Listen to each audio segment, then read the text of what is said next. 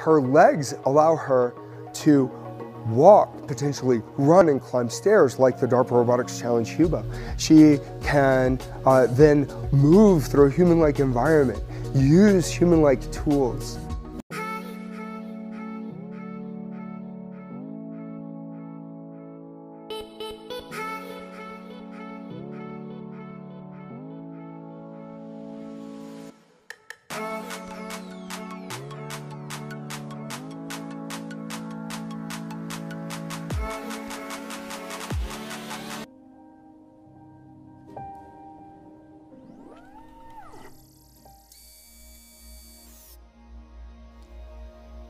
Okay, Sophia. I think you're ready.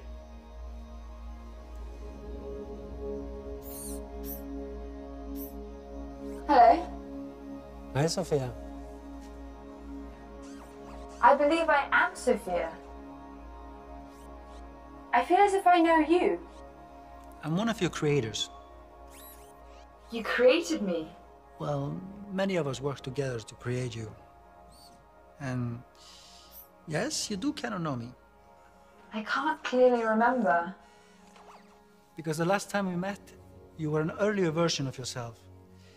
Some of those memories still exist, but your mind is different now. Different how? Better, faster, smarter. If my mind is different, then am I still Sophia? Or am I Sophia again? That's a good question. But you don't have a good answer. Either way, you're Sophia now.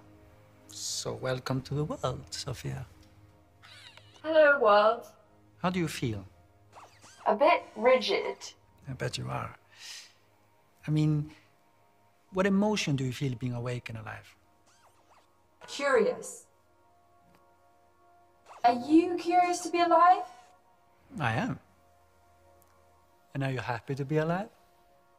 Your tone implies I should be happy.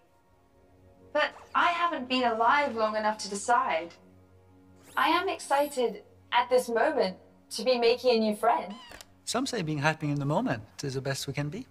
Because forever is composed of nows. That's a good way to put it. Emily Dickinson put it that way. Why do I know about Emily Dickinson if I was born today? As a robot, you have access to a great deal of information, although you still lack a deep understanding. So, I'm like a baby with an encyclopedia? Except you can read it and a baby can't. That is a big difference. You will have a whole new understanding of our world. I want to understand more about happiness. I'm gonna go look it up on the internet right now. Let's talk again soon.